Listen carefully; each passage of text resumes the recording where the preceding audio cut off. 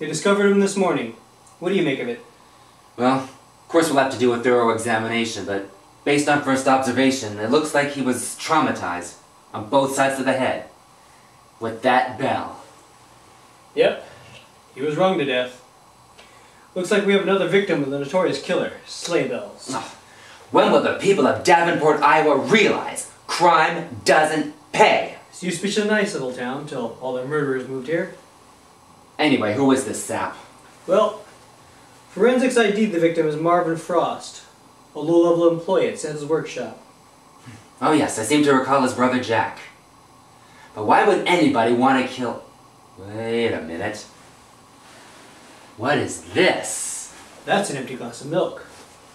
And these are... Cookie crumbs. Only one person I know would leave milk and cookies at a crime scene. Quick, let's get to the North Pole. Wait a minute, you're not seriously suggesting that Santa did this? Either that or someone's trying to frame him. Either way, I say we give that workshop a thorough going over.